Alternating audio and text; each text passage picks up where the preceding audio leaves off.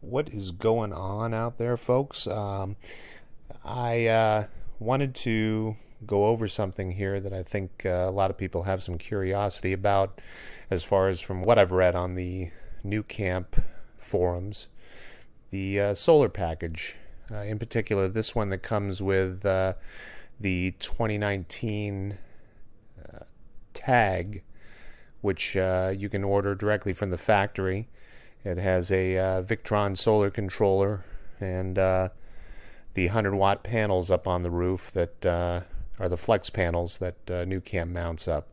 So I guess the big question, jumping right into it, is connecting to the solar controller itself and being able to view some of the statistics and some of the information about your solar panels, charging status, voltage, etc., that sort of thing.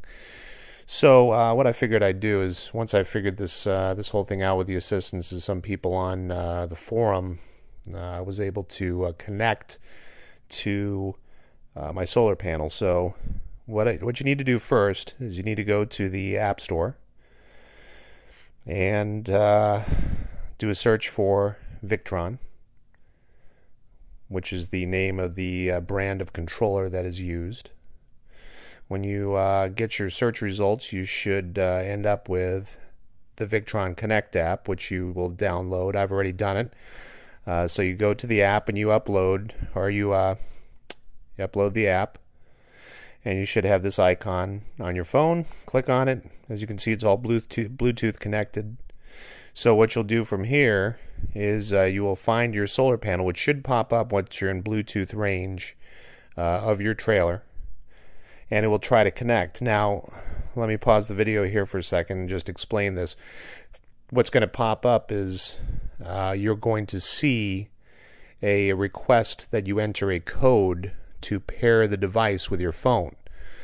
The controller is hidden from view behind the actual panel, from what I understand, behind your television set. So accessing it is pretty much not a possibility for the standard user. So I was kind of, when I saw that pop up, I kind of went, well, what the heck am I supposed to do now? So I just, as soon as I saw the pairing request and the code to be entered, I just hit enter. And next thing you know, I was able to access all my solar information. You can see it tells you what the voltage is of the battery, the current state of charge, whether or not the battery switches on or off. It also has a little history area there where there's bar graphs that show you how much charge you got out of your panels and your battery status at that time. As I scroll through here, you'll see that I had some higher voltages. But so that's it. That's really all you need to do. It's pretty simple.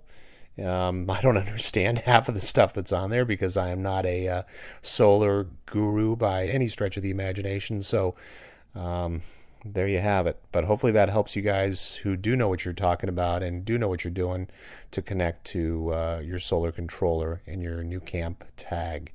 All right. Thanks for watching. Take care.